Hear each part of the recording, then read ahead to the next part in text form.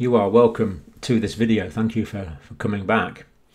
Now, there's so many things we could be talking about today. There's increasing infections in the United States. In Europe, quite significant increases in a lot of Europe. A field hospital being built in the Czech Republic by the Czech military. Parts of the UK, Wales has been basically shut down for the next couple of weeks. But what I want to do, rather than talk about these details, is talk about what we could really call the bottom line of this pandemic, why this matters. And the reason this matters is because of the risk of death. Now, if you or I get sick for a few days or a week, then that's greatly unpleasant. It's not very nice. But we've all been there before. But there's a big difference between that and actually dying. What is the risk of dying? Now, the case fatality rate tells us the number of people that die, the proportion of the people that die compared to those that are diagnosed. But of course, there's always many more people infected than diagnosed.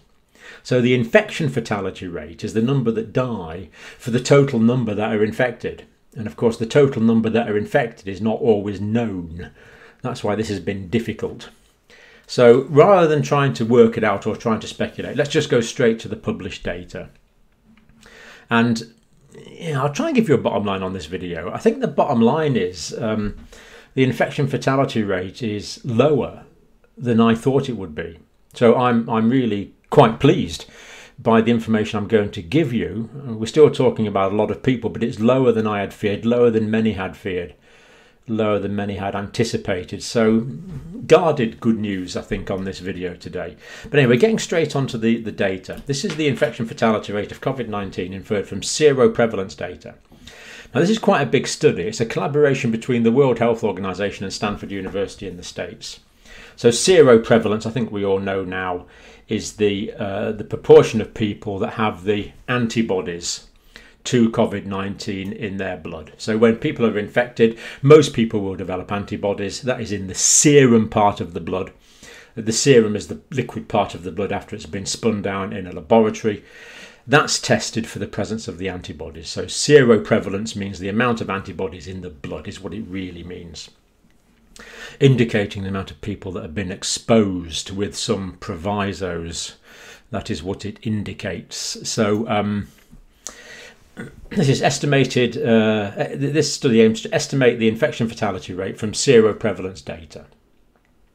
So we know how many people die. That's not hard to get. We can usually get that, but it's the seroprevalence that's harder to get. And typically this is based on a particular sample size, and if that sample size is representative, we can extrapolate up from that to the general population. And this can be quite an accurate way to collect data, rather because we can't test everyone, obviously. So this study, 61 studies, 74 estimates, 8 preliminary national estimations as well.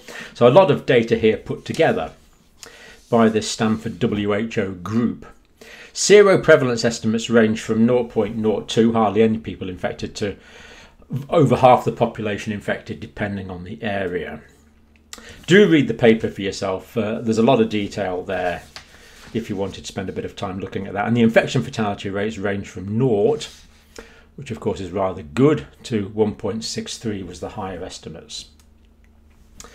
Now, the overall infection fatality rate. This is the percentage of people that died compared to the number of people that were infected across 51 locations. The median figure, COVID-19 infection fatality rate, was 0.23. So that is the headline figure, 0.23%. The median figure for all the data looked at in this study, 0.23%. So it's better, it's not as high as we had feared at one stage, that is for sure. Most locations probably have an infection fatality rate of less than 0.2 for most areas. 0.2, 0.2%. Now, I sometimes get numbers a bit wrong, like yesterday it was 160, not 600. It was a 1 in 160 of the population that's got that was infected in the particular week we were looking at, not 600. It was 1 in 160. So I do sometimes get numbers a bit wrong, so sorry about that, but these are right now, so we've got these. So let's just make sure we've got it. Overall infection fatality rate 0.23. Most locations no more than 0.2% dying of those who became infected. So in people under the age of 70, people less than 70 years, the infection fatality rates range from 0 to 0.31 as a high. People under less than 70 years of age. And the median in that age group was low 0.05. So in the areas looked at, the median figure was 0.05 of infection fatality rate in those under the age of 70. Not as bad as we had feared. Now, they were very aware that the infection fatality rate varied quite a lot from area to area, country to country. And we've looked at this quite a few times. So they gave some examples here of why this might be the case. Factors in areas with low infection fatality rate. Younger population is the big one, but that doesn't quite explain Japan. We've looked at Japan in the past, so I'm not going to go into it in detail now. Don't pretend to have a simple answer to that one. But it does appear to be a bit of an anomaly because it's got a low infection fatality rate, but a fairly elderly or a very elderly population. But generally, that trend was quite closely followed. Previous immunity from other coronaviruses is a possibility. Genetic differences. This is talking about genetic differences in the population, but there is the possibility of genetic differences in the virus as well, although the study didn't highlight that. Cultural factors like hygiene, etiquette are important. Lower infectious load may lead to less severe disease. So for in Japan, if mask wearing is very common, people that are infected with a lower infectious dose, what we call a lower inoculum. Maybe that's got a milder course of illness, and therefore the infection fatality rate will be lower. That's possible. Other unknown factors certainly covering themselves here. I mean, for example, we've looked at a few things. We've looked at tuberculosis vaccination as a possible preventative effect. We've looked at parasitic infections being a possible protective effect. People who have gastrointestinal worms, for example, may be more prone to severe disease and death. Malaria, we've looked at that as well. So there's a few other possibilities there that might be protecting people or indeed increasing their risk. But just to bring this to life, now if you look up the study, there's lots and lots of examples there, but I've just picked out a few to illustrate. And this is the list I've come up with to illustrate what they're talking about here. This is from the paper. So this is the country or the area. This is the infection fatality rate overall for everyone. And this is the infection fatality rate in those under the age of 70. Under the age of 70. This is the way they chose to divide the data. Now, they could have done it over the age of 65 or whatever, but they chose to do it under the age of 70. So infection fatality rate overall in Argentina, 0.13. Under the age of 70, 0.09 dying. Brazil, overall 0.27. Under the age of 70, that should be 0.09. My apologies. 0.09. Always the infection fatality rate under the age of 70 is lower than the overall infection rate, fairly obviously. Now, data for the whole of Canada not available, but British Columbia, the overall infection fatality rate is 0.59. Under the age of 70, 0.08. Denmark, again, under the age of 70, much lower. France, overall 0.3, 0.03, 10 times less under the age of 70. Italy, Netherlands. There was a few studies done in New York. This is one of them. This showed a relatively high under the age of 70 infection fatality rate in this one study in New York.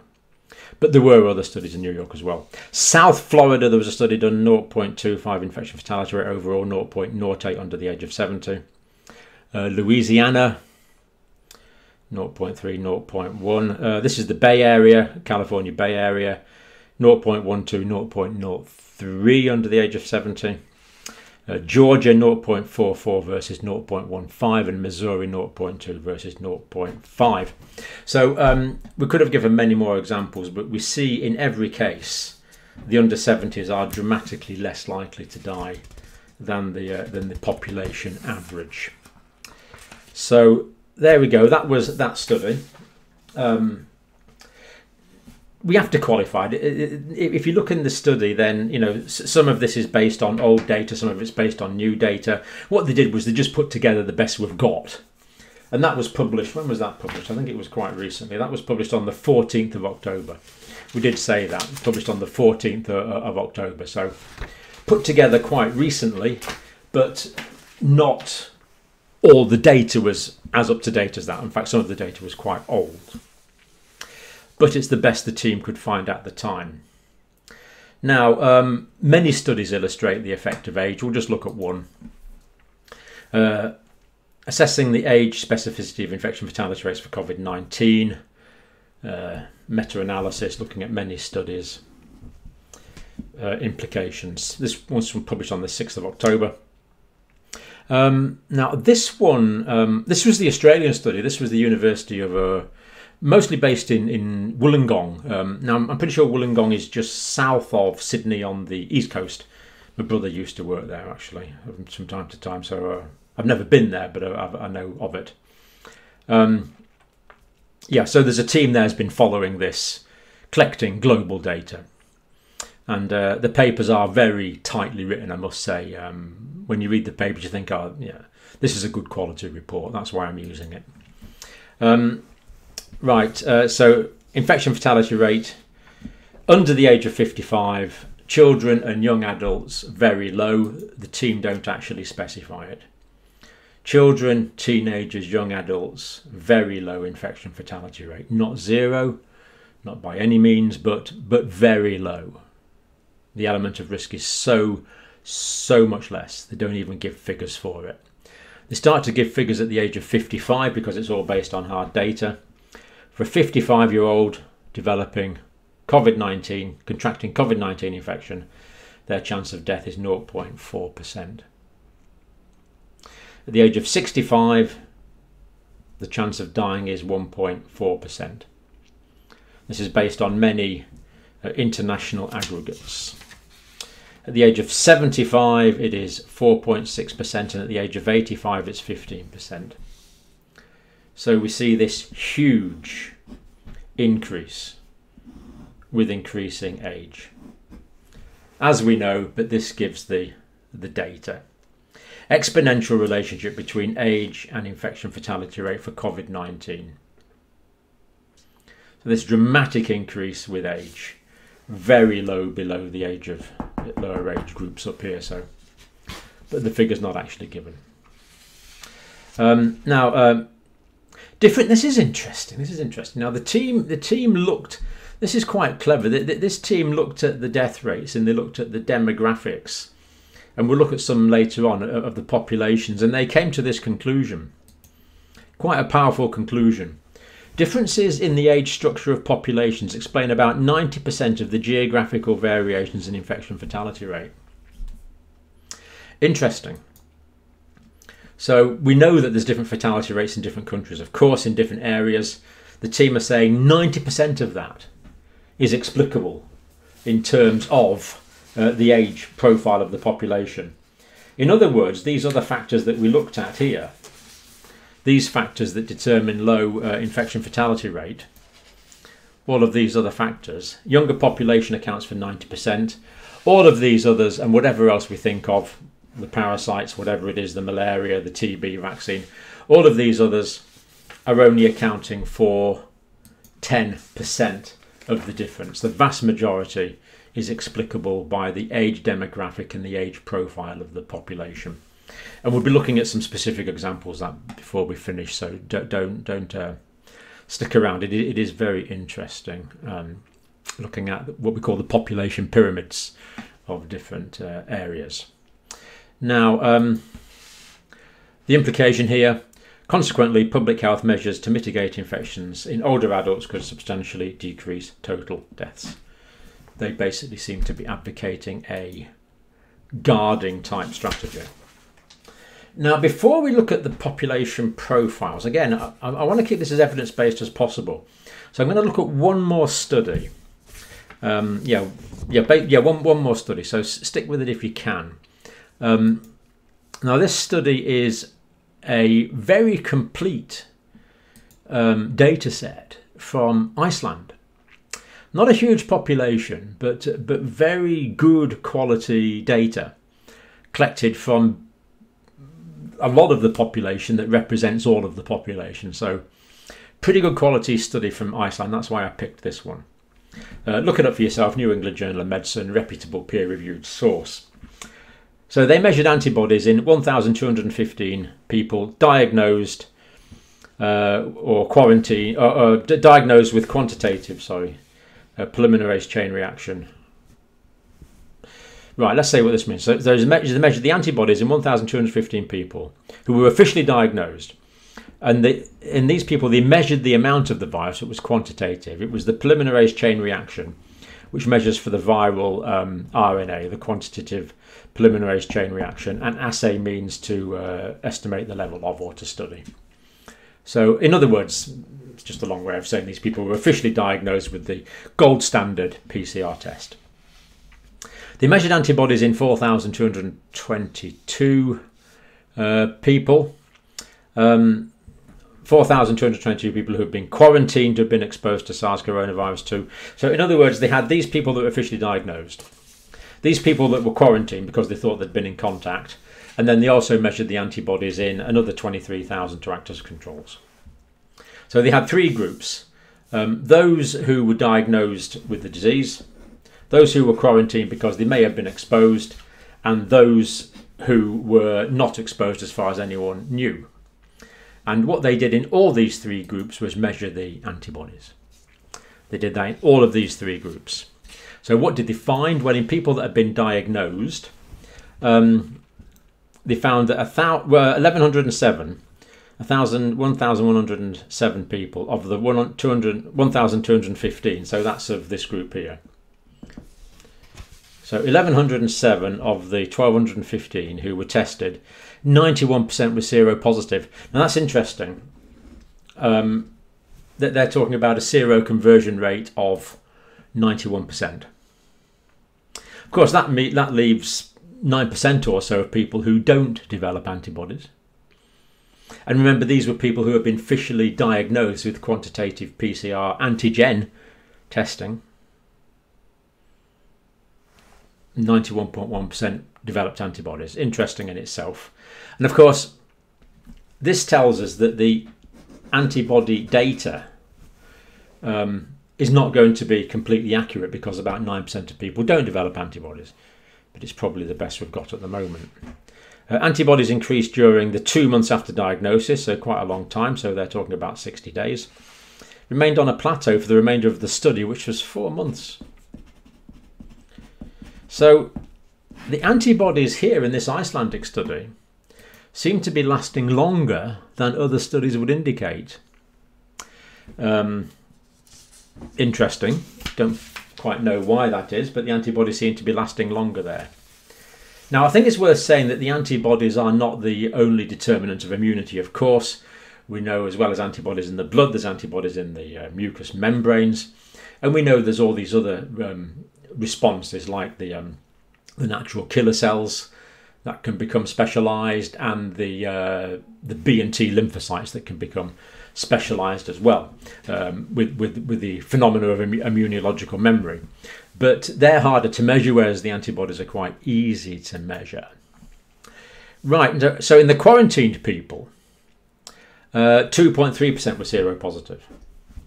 So, in other words, a proportion of those, 2% or so, had become infected. Therefore, it was worthwhile quarantining them, wasn't it? Now, I've said 2% or so quite deliberately there, because of the people that were quarantined and were exposed, some of them would not have developed antibodies, because we know only about 91% of people are developing antibodies in the Icelandic data. In people not known to have been exposed, still 0.3 tested. So there was some hidden community spread there as well. Now, what conclusions did they draw from this? We estimate that 0.9 of Icelanders were infected with SARS coronavirus 2. So Iceland did a very good job of containing what we might call the first wave. It's an island, of course, which helps.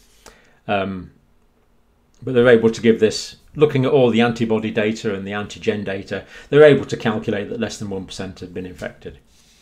And the infection fatality rate was 0.3. 0.3. Just under a third of 1%. 0.3%.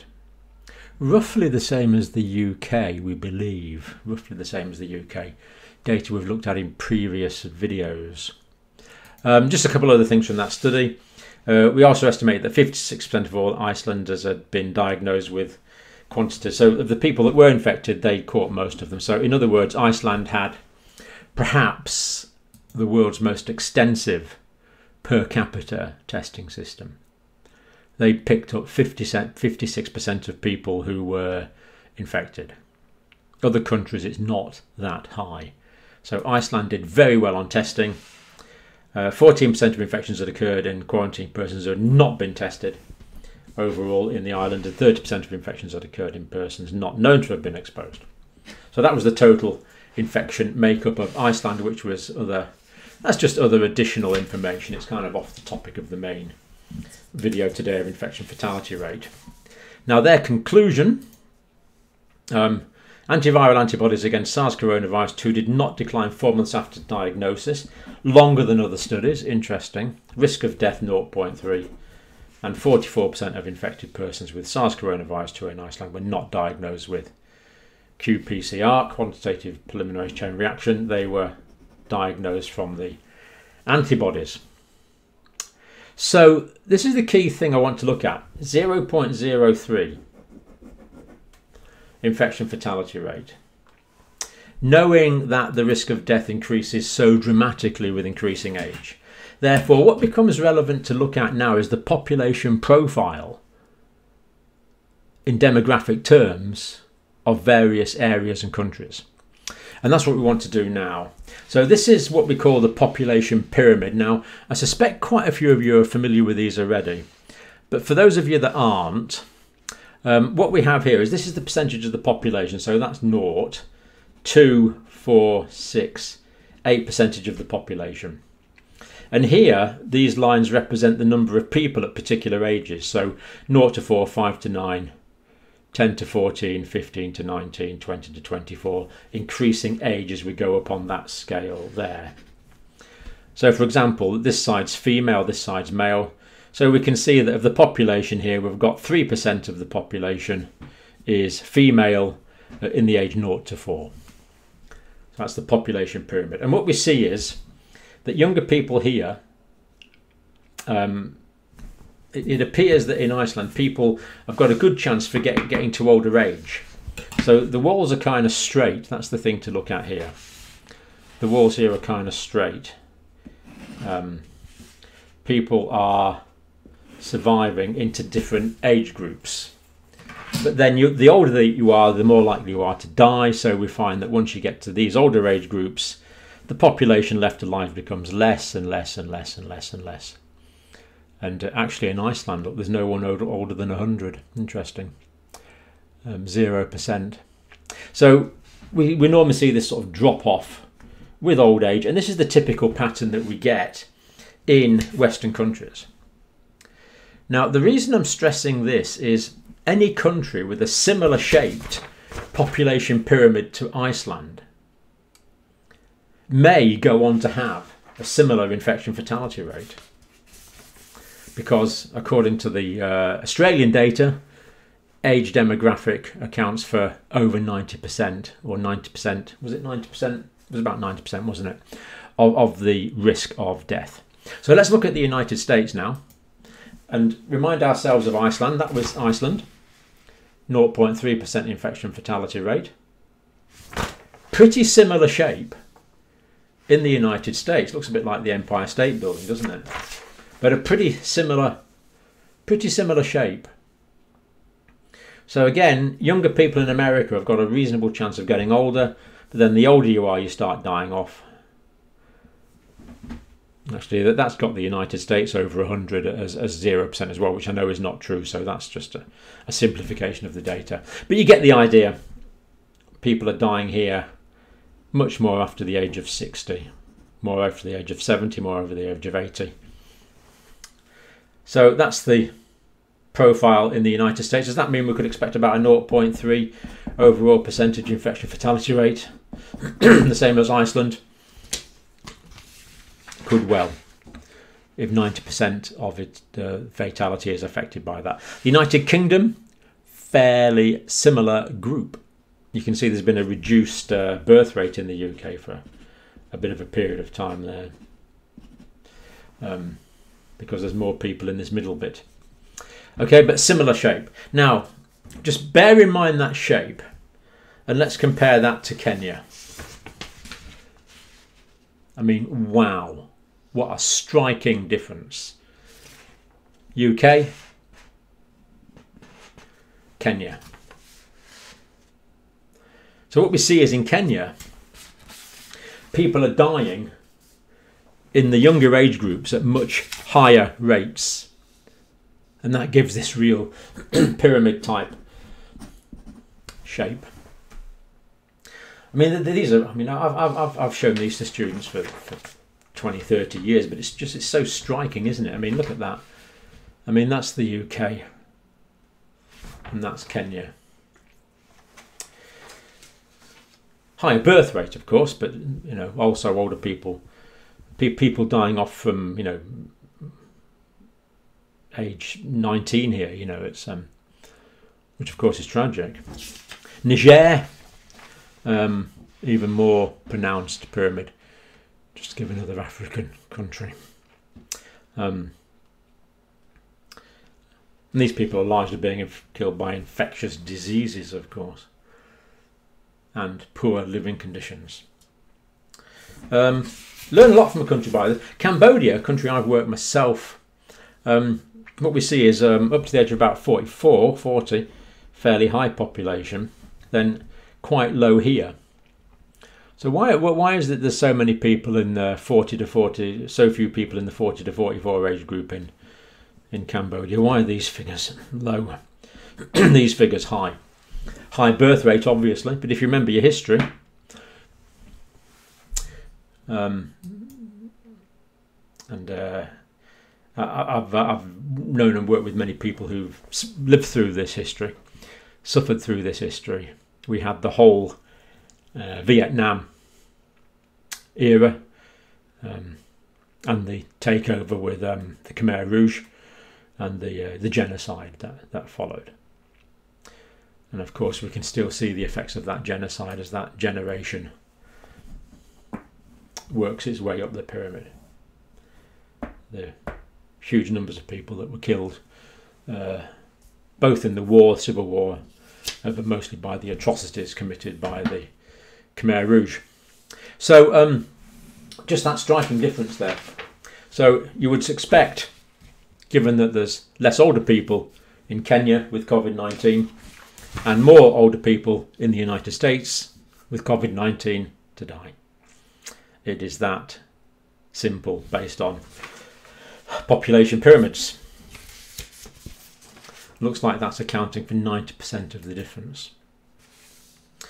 So there we go. The overall figure was at 0.27. Developed countries looking like nearer the Icelandic figure of 0.3, and that's based on as good a data as I could work out, and preparing this over the past sort of 24-hour period. That's up to date data. As we head into the second wave, as we're calling it now, really, in Europe and the United States, can we expect similar figures? Well, the scientific officers are saying that the increase in deaths and hospitalisations are baked into the increased cases, as we've looked at over the past few days. So yes, this is going to happen. But what people are worried about is that people will be sick who can't access hospital facilities if there's a lot of people sick all at once, and that would increase the infection fatality rate, which is a worry, which is why which is why we're taking these current precautions to reduce the spread of the pandemic. Okay, so there we go. That was as data-based as I could make it. Thank you for watching as always, and yeah, nothing else to say really. Thank you for watching. I think I've said what I wanted to say.